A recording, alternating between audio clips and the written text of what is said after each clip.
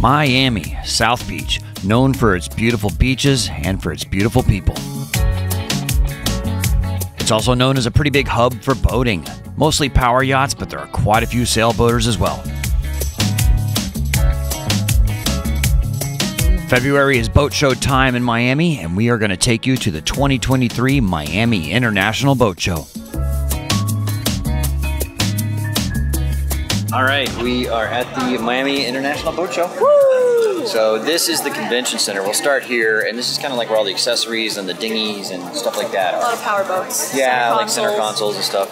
So there's actually 3 sections. So there's this section, then there's the sailboat section, then there's the powerboat section. And then there's the super yachts. Super yachts. So we're not going to do the super yachts, but we'll show you the other sections. Maybe not the powerboats, but we'll go to the sailboats tomorrow. Thank you, sir. Ready? I don't think we're buying super yachts. Yeah, no.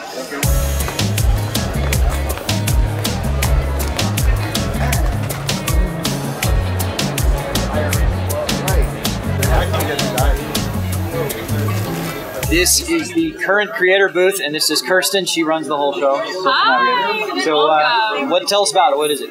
Yeah, so basically, I've been in digital marketing within the marine industry, and I work with so many different brands within different marine spaces, and nobody understood the value of creators and influencers. Like, I was begging my clients to like sign an influencer program, yet they're gonna spend like 6 figures with a magazine. Right. It didn't make any sense. So, and it's a very like old-fashioned industry. Like, there's a lot. Everyone like really values that in-person connection. So then I basically was like, all right, we have to bring them all in one room. So that started the current awards now 3 years ago, and now it's turned into the Boat Show, partnering with Boat Show, getting a booth for creators so they can come and host meet and greets, like kind of meet their fans, have a place to put their stuff, like kind of keeping it casual but fun, and but also like highlighting the people that make the industry so fun online. And it was really cool this year because we were nominated and won Top Boating Channel. Woo! So, Yeah. There's probably a link popping up here to the award ceremony if you want to watch it. So it was pretty cool though. Very, very humbling to win it. So thank you. Thanks for putting this all on. No, thank you guys for creating such awesome content and like showing this industry online. Like that's what we needed. So yeah, if you want to meet new and up and coming YouTubers and some pretty well established ones, you can come by or Check any out of them. Social Navigator on Instagram. Yeah, the link's popping up for all that stuff. So all right, thanks for listening. Thank you guys. So this is the main floor at the convention center. They have, you know, a bunch of center consoles and stuff. The power boats are at a different place, but then they have all the accessories and stuff like electronics and all that. So we'll kind of take you through and talk to some of the vendors that I know.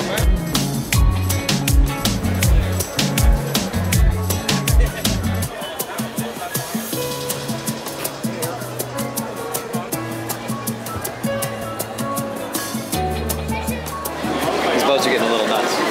You get a matching Lamborghini. Orange is my favorite color. Oh yeah, why don't we get 2? Yeah, we get that. Well, no, the engines on these things are probably 75 to 100 grand piece. And it's got 4 of those 450s on there, so it's like, you know, 300 grand worth of motors. Oh, and then the boat. Oh. And then the Touch the Lambo. Yeah, and then the Lambo.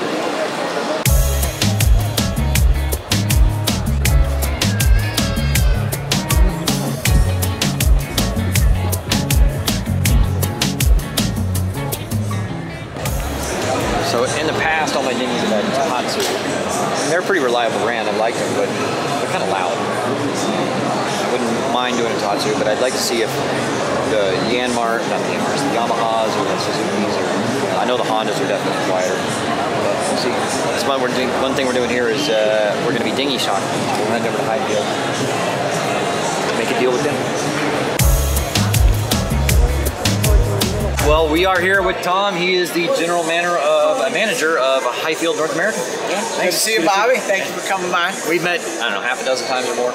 At least. But so, you know, I've been using Highfield dinghies for what, 2 or 3 years now, or more. And so we're here. If you wouldn't lose them. I lost one, sorry. And then the other one went with the old boat. But yeah, so we're getting a new one here. Excited about it. Yeah, I think you were going to look at the 360 again, right? Yeah. The Sport 360. Yeah, That was the size and weight was just about right for that. We may. I mean, we got to look at the specs on the boat. I think it's going to be because. Yeah, but I mean, that's like the perfect boat with a ski pole in it. We're doing like a Sailing Doodles model or something on there. Yeah, no, that's great because I know you're doing a lot of tubing and a lot of water sports on that, so that was cool. Well, it's over here. Yeah, that's it right there, isn't it? Yeah. Oh, this one. Yeah. So yeah, this is pretty much the exact boat we're gonna do.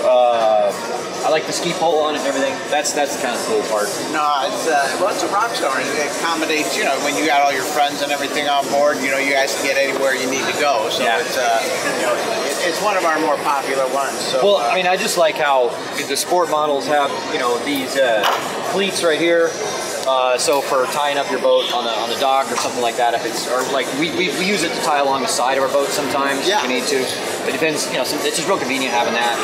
And then, of course, the aluminum construction's cool because, I mean, I've ripped a D-ring out of a fiberglass boat before towing it and shattered some stuff, so I like this. Well, and I know you're really easy on your equipment too, so it's good for you. But hey, well, good to see you again, man. Thanks for having us over. Thanks for stopping by. They're hosting. I mean, it's too late for you guys now, but they're hosting a happy hour this afternoon for us. Okay, so, come. Go get the beer, man. Be here. Beer. Okay.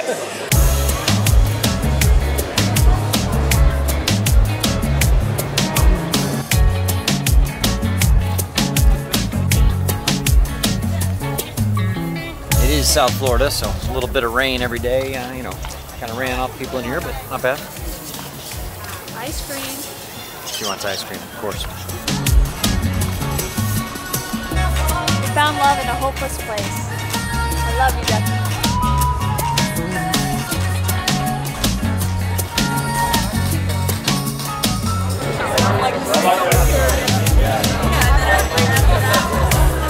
All right, so we're doing kind of like a little patron meetup here at the Highfield booth, so got a little time. Invited the guys from Parlay here, so they're here, and we got a few other channels and stuff, so a lot of fun time. Cheers, guys. I'm gonna get back to it. This is so weird. Oh my God. It's me filming you, filming me. You're filming me, filming you? Filming me. And then I'm filming both of us. So where are we going tonight? We're going to Finnegan.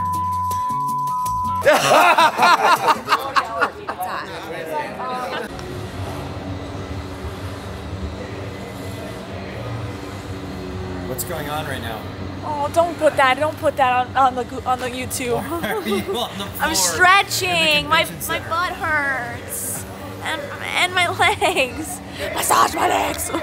Stop, don't put that on the tube. Oh, Jamie, there's beer over here. Yeah, there's David C. Jamie, beer.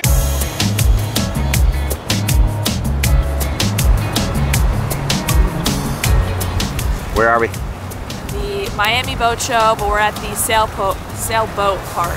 Yeah, so this is the, I forget what they call this place. It's like some kind of the museum marina or something like that. It's right next to the American Airlines Center here with the heat play. So this is where all the sailboats are. They have another venue that does the power boats. That's not where we really do, so we're not going to go there. Yeah. But it is, I don't know, ever since they moved the boat show over here, it's been a lot smaller of the sailboats because they just don't have enough space. But we'll take you down there and show you some of the boats. Yep. Ready? Yep.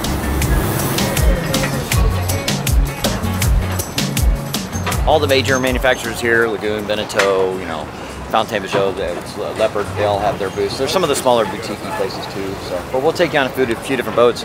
We're chartering a Jeanneau 60 with Navigare in Greece, and they've got one here. We went through it yesterday. Beautiful. Yeah, we'll take you through that one too. But we'll start over here at the Navigare booth, and then we'll kind of work our way around. Oh my God. All right, I am here with Philip Winter. He's the general manager for Navigare USA or Total? USA. Okay. And so, man, it's been great working with you for a couple of years now, hasn't it? It's been amazing. Yeah. It's been amazing. Thank you. So we've jumped around on a bunch of your charter boats, and I mean, we kind of talked about it in the yachting industry. How, I mean, if you go to a manufacturer, it's 2-3 year wait now for these boats, and you guys have them like you can put people in a boat tomorrow or something. Or what's the deal with that? Yeah, one of our strategies is to pre-order boats. It takes a lot of chutzpah on our part to put out money, millions and millions and millions of euros every year to hold boats. We've got orders in with the manufacturers so that we have boats available on short notice. And then I guess it's also, you do guaranteed income on the boats, you put them on the charter fleet and all that? We do. We have a few plans, so guaranteed income is wonderful.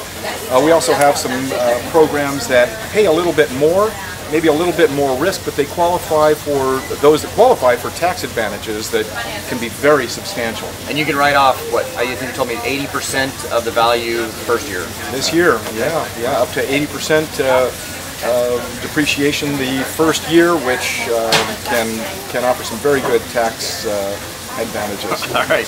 Well, hey, thanks for the time, and Navigare-Yachting.com, and you guys have been really great to work with. My pleasure. Thank you. Sure.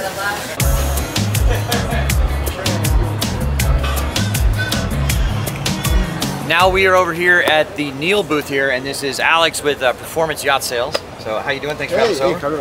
So what is it? You're like the biggest dealer for Neel. What do you got here? What is this? This is the new Neel 43. It's the only cruising trimaran in the world. This is the latest Mark Lombard design that features 3 cabins under the same roof. So okay. You know, when I've been on trimarans before, I was really surprised when I walked on this in Annapolis the first time, because you see a trimaran and generally the outer pontoons are just storage, maybe not really usable space, and but this whole thing is usable space. I mean, exactly. That was. I mean, we have a Neel 47 that has 1 cabin under the roof and 2 cabins on the hammers. So this one was designed thinking about having all the access to the cabins from the saloon. Yeah. Okay. It's to have different options for our customers. Well, we are going to take you on a little tour of it, and we just made a deal. We're going to go sail this thing in the Bahamas next month, so I'm pretty excited about it. All right, let's take you on a tour. So this is a 2022 Neel 43-foot trimaran. We kind of was talking to Alex earlier. It's kind of a different design concept for trimarans. Like, we saw this boat in Annapolis, was pretty impressed with it, and so I just like how it's one big deck everywhere. It's kind of single level, and you can get anywhere in the boat. It is 3 cabins. The kind of the design though is that, like, they're not all separate. They're all off the main salon. If you do want privacy, you can close the shades and all that. So it's probably more of a, you know, a couple's boat, and then they can bring on friends occasionally, or maybe you have kids or something like that. But it's an interesting design. And then having the raised helm station here to see everything. The way they got it set up, they've got, you know, a staysail, the big Jeanneau, and then they have a furling spinnaker, which is really nice. And then just, you know, you use the topping lift to lift the dinghy on the back here, and just, I mean, I'm really impressed with the use of space on this. So, kind of take you inside and show you some stuff. So it's an interesting design. You have the main salon here, the galley is all kind of in one section, refrigerator on this side, and the 2 cabins, the main cabins, this is the master cabin over here. You just walk right through here. You do have a door that closes off for this cabin. On the other side would be the guest cabin. There's no real door that closes, so that'd be kind of like just for, you know, but you can close all the curtains to get more privacy. And then it does have a forward cabin that is definitely more private, so you can close this door and close it off, although the bed is a little bit smaller in there. It is only a single head, but it is a pretty large head, and then behind the head is actually like kind of a wet locker, so you can like store your wetsuits and all that stuff there.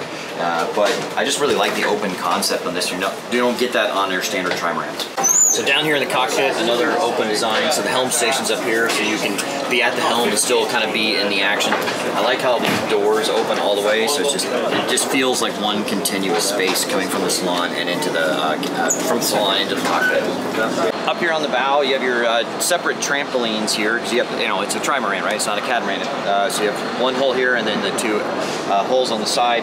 The outer holes actually, they don't really have much draft, just a couple inches, right? Unless you're heeled over. But you know, so you have your staysail, your big Jeanneau, and then your furling spinnaker up here, and all those lines run back to the cockpit.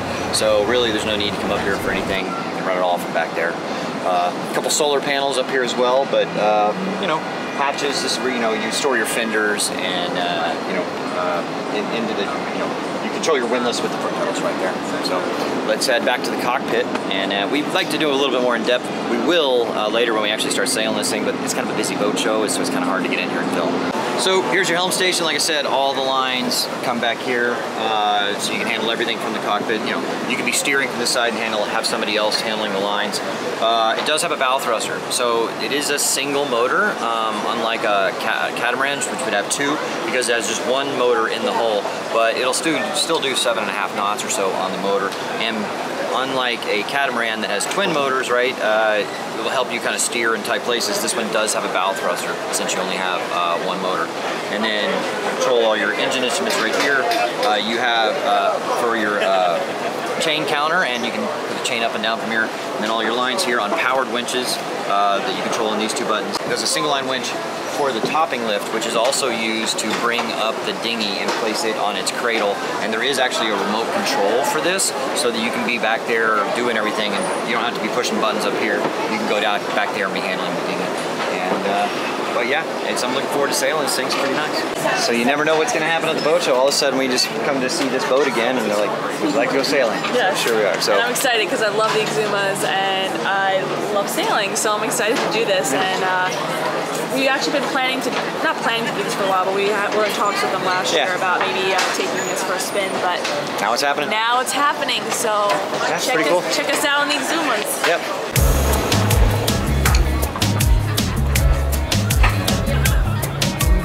These Sunreef yachts are pretty impressive. They're absolutely massive. 80-foot catamaran. This is the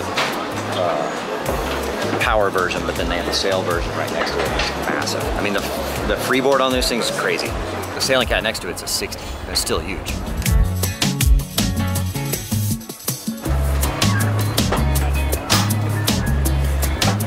We're going to stop in Jeanneau here because we're chartering with Navigare this summer a 60 Jeanneau. We walked through it the other day, but we'll kind of give you just a quick walkthrough. We're not going to do like a full in-depth tour. I'll just kind of... It's busy, the boat show's happening. I'm just going to walk through with the camera and I'll give you some voiceover out of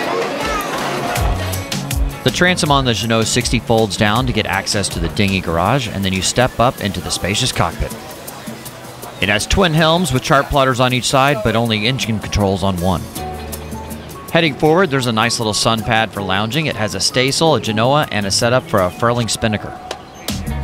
There were people in the salon, so I skipped to the massive aft master cabin. There's a little lounge and an ensuite head. Skipping ahead of the salon are the two forward staterooms. There's a removable divider that slides right into the wall that gives you more space when you need it, and each stateroom has its own head. Forward of the port side head is access to the captain's cabin or the sail locker. Forward of the main salon is the galley with a decent sized refrigerator and plenty of space. After that is the main salon. There were people in it, so I couldn't really get a good video of it. But it looks like a pretty comfortable space. Well, that's a wrap for us at the Miami Boat Show. Woo! It's a hot one today. It's a hot one today, yeah. At least it's not raining today. I know. Good, get some sun, and now we're off to get something to eat, and hope you guys enjoyed the video. Thanks for watching. Please click that like and subscribe button, and we'll see you. We'll see ya in Bahamas. Yeah, we'll be in the Bahamas soon.